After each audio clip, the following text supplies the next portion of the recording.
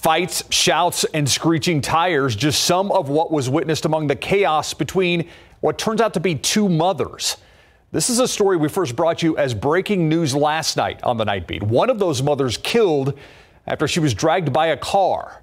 The Night Team's Patty Santos went back to that neighborhood to speak with witnesses.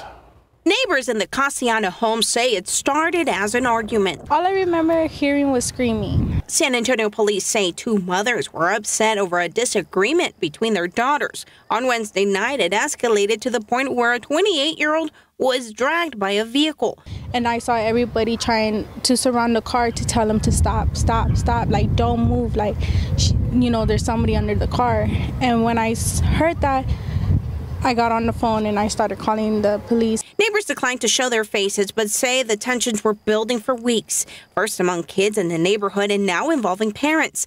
Violence isn't new to this community. We're used to the shootings. But the callousness dozens witnessed last night was terrifying. This was more traumatizing. We actually saw everything.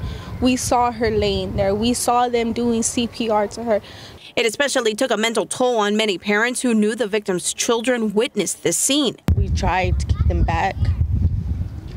They tried to help their mom. Of course, any person would go try to help their mom. But there's nothing else anybody else was able to do. A day later, children played past the memorial set for the woman killed.